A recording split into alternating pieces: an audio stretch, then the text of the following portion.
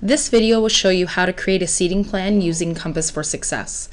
The first thing you need to do is to go into the Gradebook area of Compass, and under the red ribbon, Assessments, you'll want to select Seating Plan.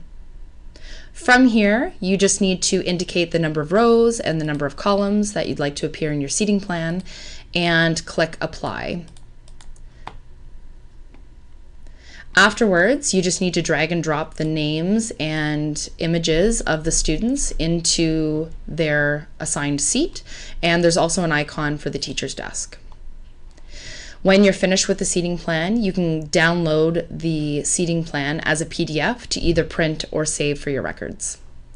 When you're finished with the seating plan area, simply click on the Encompass icon to return back to the dashboard. If you encounter any problems using Gradebook or Compass, please contact the help desk.